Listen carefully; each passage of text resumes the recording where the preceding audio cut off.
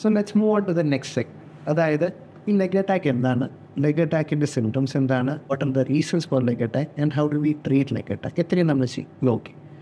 അപ്പോൾ next stage is how to prevent leg attack. ഒരു treatment തന്നെ ഇതാണ് ബെറ്റർ ആണ്, നമുക്കത് വരാതെ നോക്കുക. സോ അതിൻ്റെ best treatment is have all your medical checkups done, what your medical checkups done, and let us say diabetic ആണെങ്കിൽ keep your diabetes under control, hypertensive ആണെങ്കിൽ keep your BP under control, and you can do lifestyle modifications, reduce weight and have more active lifestyle, and concentrate more on exercise. And I would suggest a brisk walk morning and evening for half an hour to 40 minutes would be the best medicine for preventing any kind of peripheral arterial disease. ഇനി cholesterol കൂടുതലാണെങ്കിൽ dyslipidaemia എന്ന് നമ്മൾ പറയും, അതിൻ്റെതായിട്ടുള്ള medications നമ്മൾ എടുക്കണം. And make sure that kidney diseases എന്തെങ്കിലും ഉണ്ടെങ്കിൽ സ്റ്റാർട്ടിങ് സ്റ്റേജസ് തന്നെ അതിനെ ഡയഗ്നോസ് ചെയ്ത് അതിനായിട്ടുള്ള ട്രീറ്റ്മെൻറ്റും അതിനായിട്ടുള്ള കറക്റ്റ് ഫോളോ അപ്സും ചെയ്ത് കഴിഞ്ഞാൽ most of the time we can prevent ഒരു major leg attack and amputation. ഈ പ്രിവെൻഷൻ്റെ തന്നെ നെക്സ്റ്റ് പോർഷനാണ് ഞാൻ പറഞ്ഞതുപോലെ early diagnosis and starting early.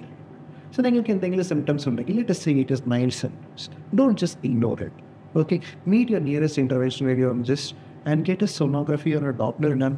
അതിൽ എങ്ങനെയാണ് മെറ്റബോളെന്ന് നോക്കിയിട്ട് അതിൻ്റെ അക്കോർഡിംഗ്ലി let us say ചെറിയ ബ്ലോക്സ് ആണെങ്കിൽ ആ ചെറിയ ബ്ലോക്സ് ഫർദർ പ്രോഗ്രസ് ആവാതിരിക്കാനുള്ള കുറച്ച് മെഡിസിൻസ് നമ്മൾ എടുത്തിട്ടുണ്ട്.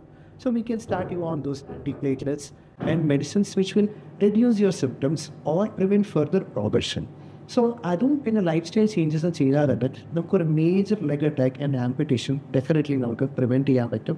And if not at least we can delay to A stage. So friends, finally loss awareness മന്തിൽ നമ്മൾ മെയിൻലി പറയാൻ വരുന്നത് ഇത്രമാത്രം തന്നെ. നമ്മളെല്ലാവരുടെ വീഡിയോ വയസ്സായ അച്ഛനും അമ്മയും ഉണ്ടായിരിക്കും, അപ്പൂപ്പനമ്മയും ഉണ്ടായിരിക്കും. അവർ കാല് വേദന പറയുന്നുണ്ടെങ്കിൽ do not always ignore it. അവരുടെ മൊബിലിറ്റിയാണ് അവരുടെ ഏറ്റവും സ്വാതന്ത്ര്യം. Like they have to B independent and as long as they are independent they are happy. So അവർക്കിങ്ങനെ ഒരു പ്രശ്നം പറയുന്നുണ്ടെങ്കിൽ ഫൈൻഡ് ഔട്ട്, മേ ബി അത് ജോയിൻറ്റ് പ്രോബ്ലം ആയിരിക്കാം, ബട്ട് ട്രീറ്റ്മെൻറ്റ് എടുത്തിട്ടും മൈനർ പെയിൻ കില്ലേഴ്സ് എടുത്തിട്ടും ആ പെയിന് കുറയുന്നില്ലെങ്കിൽ ഫൈൻഡ് ഔട്ട്, എവാലുവേറ്റ്. ആ doctor is not A very costly investigation. അത് ചെയ്തിട്ട് ബ്ലോക്ക് എന്തെങ്കിലും ഉണ്ടെങ്കിൽ അത് മാറ്റി കൊടുത്താൽ they will keep on enjoying their life on their own without being dependent and losing a limb and living the rest of their life dependent on somebody else, right? So that is the awareness here. So വീട്ടിൽ ആർക്കെങ്കിലും ഇങ്ങനെ പ്രശ്നമാണെങ്കിൽ get a doctor. We are always available here and we will be happy to help you.